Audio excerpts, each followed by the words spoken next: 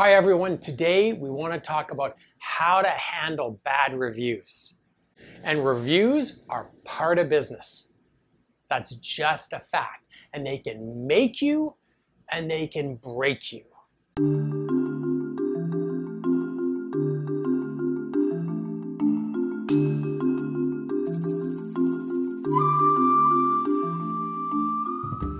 But before we get started, please make sure to subscribe to the channel, ding the bell, and like us, please. Okay, let's get started. So it's a 5-step process. First thing you need to do when you get a bad review is park your ego. You've got to put it aside, like just leave it over there because it's getting personal and it's getting raw, and you might think you did the best treatment ever, but the person is telling you something. That's what you need to listen to. Now, as a clinic owner, okay, I've been doing this 2 decades.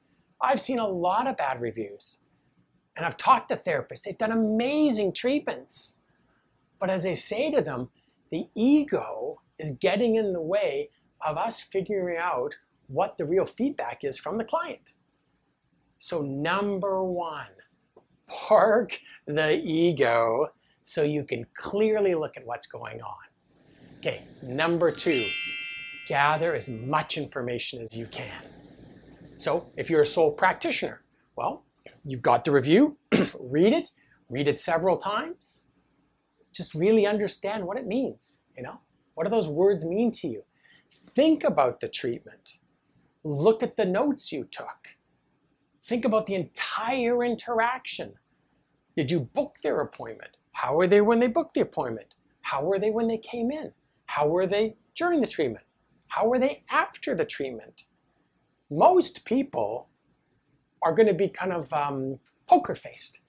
You won't even notice that it's going wrong. And then suddenly, wow, 24 hours later, you get a bad review and you're like, oh no, what went wrong? So really important, get that information. If you're in a clinic, ask the reception staff. Ask other therapists. So if this person has been treated several times by other therapists, ask the therapist and say, hey, what about John? What do you think about him? How is he a client? And be honest. Say, hey, I got a bad review and I just want to do good. I want to do my best for this guy. And I really want to understand from your perspective, is there anything that could help me make this outcome better? So ask as many people that have an impact on the treatment as possible. So that's 2, right? 2, grab as much information as you can. 3rd, now it's getting tougher, okay? 3rd is where you make the phone call. Pick up the phone, dial John, and talk to him. And you gotta understand from his perspective. Again, this is where the ego can sort of percolate up. You can get triggered. They might say things that aren't even accurate about the treatment or about what you know that you need to do for the condition. Don't worry, let them talk. You want to get out everything that they're thinking about the treatment. And then you want to actively engage with them. And you don't make excuses, don't come up with sort of answers that like boom, suddenly solve the problem. That's typically what they don't want to hear. They want to hear that you heard them. So it's making the call, active listening, making sure they feel heard and not getting triggered. Number 4, reimburse their money. Every single person in my practice, it doesn't matter.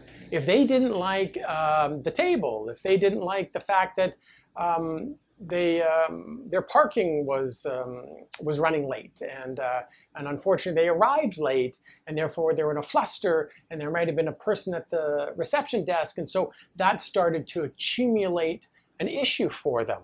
And then they came in here. Again, I don't care about the reason.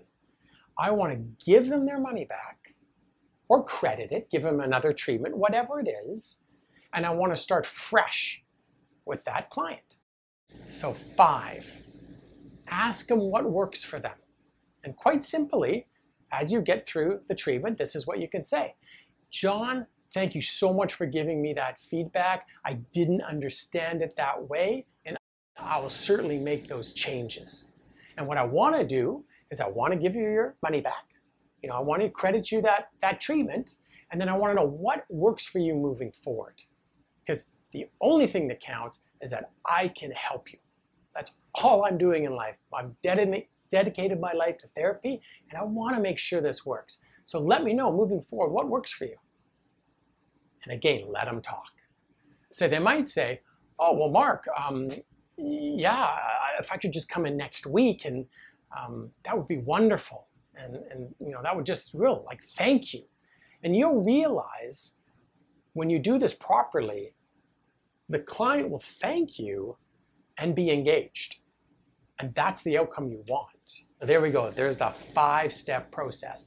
And again, I've had clinics for 20-something years, and I've had nothing but success with this approach. This 5-step process will get you to the same outcome.